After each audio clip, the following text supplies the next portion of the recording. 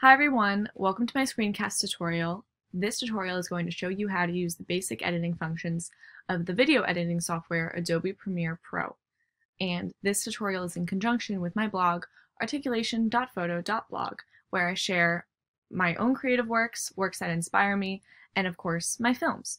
If you're a creative person like myself, you are probably going to have to edit video at some point.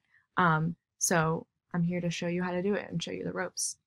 So we're going to start by opening up Adobe Premiere and creating a new project. Okay, so now that Premiere has launched, I'm going to take you through the different editing features that I'm going to show you in this tutorial. I'm going to show you how to import media, I'm going to show you how to cut your clips, how to put audio effects onto your clips, how to color correct, and of course how to export your final project. So first we're going to start by learning how to import. We're going to go over to the edit room in Premiere. This is where you're going to be spending most of your time. Go to File, Import, and now you're going to pick your video clip. I'm going to be using a film that I shot on Super 8 film last semester. You click the video file and click Import. Easy. Now it appears down here on the bottom left in your media browser. In order to make edits to this video, you have to click it and drag it into the timeline. This is going to create a sequence. So I'm going to click, drag. Now that we have a video in the timeline, I'm going to show you how to cut a clip.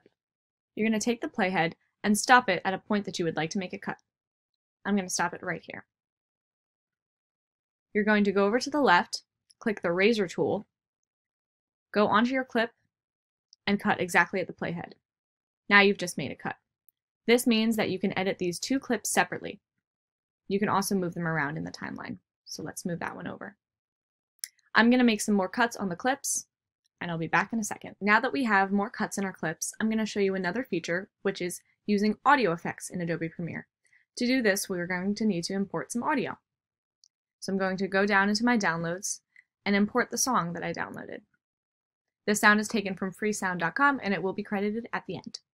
The same way that we dragged our video into the timeline, we're going to click and drag the audio into the timeline. I'm going to put it at the end.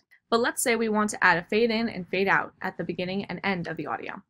We're going to go to the top, click Effects. I'm going to move myself over so you can see. Go to Audio Transitions, Crossfade, and Exponential Fade. You're going to click and drag this effect onto the beginning and end of the audio clip.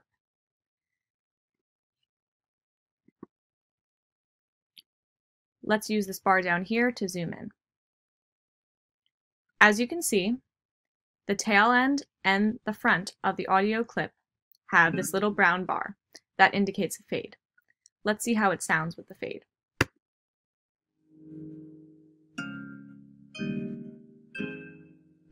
This adds a nice, subtle effect to any audio in your project. Let's try to edit some of the color. We're going to go into Color. Let's edit this first clip. Adobe Premiere gives lots of options for color correction, but let's just take you through the basics. This involves temperature, tint, exposure, contrast, highlights, shadows, whites, and blacks. Let's say this image is a little too cool toned. We're going to click the dot under temperature and drag it a bit over to the oranges. Notice how it warms up the image a bit. Let's also say that I think it's too green. We're going to click the dot and drag over some pink. The result is a warm image as opposed to a cool one. We're finally ready to export our finished project. We're going to go under File, Export, Media.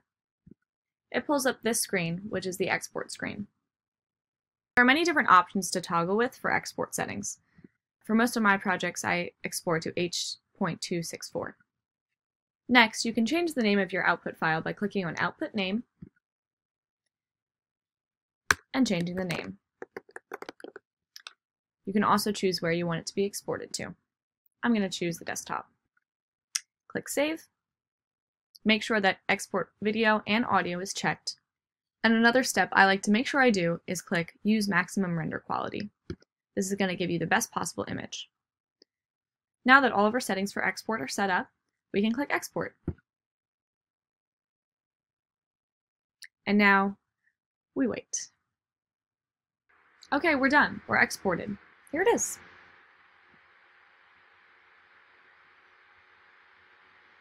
Alright, and that's how you use the basic editing features of Adobe Premiere Pro. I hope you learned something. If you did, please like this video, share it on your social media platforms, and make sure you subscribe down below. If you edit your next project on Premiere and follow this tutorial, please send me a link so that I can see it. And make sure you check out my other posts on articulation.photo.blog. Stay tuned!